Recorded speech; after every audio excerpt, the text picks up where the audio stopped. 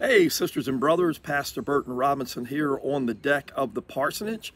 Let me explain parsonage. If you looked it up, it is a church-owned property where ministers and their families live. So I'm here at the parsonage. I've been here 18 years.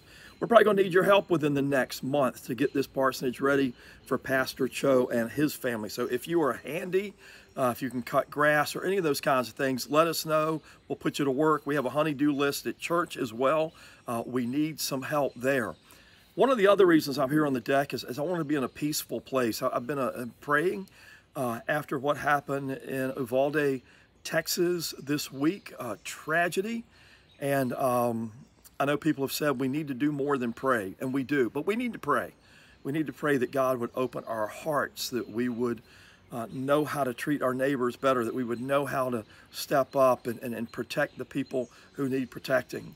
Unfortunately, there have been violent acts all around this country in the last several weeks. One of the most recent ones in the Atlanta area over the weekend.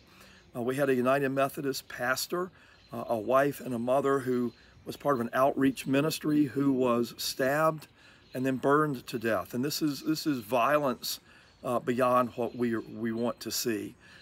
There are hurting people out there, and we need to find ways to reach them with the love of Christ.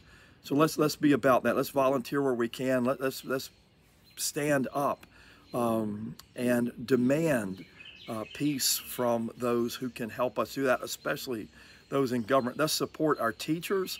Let's support our law enforcement. Let's support our students and do the things that God has called us to do.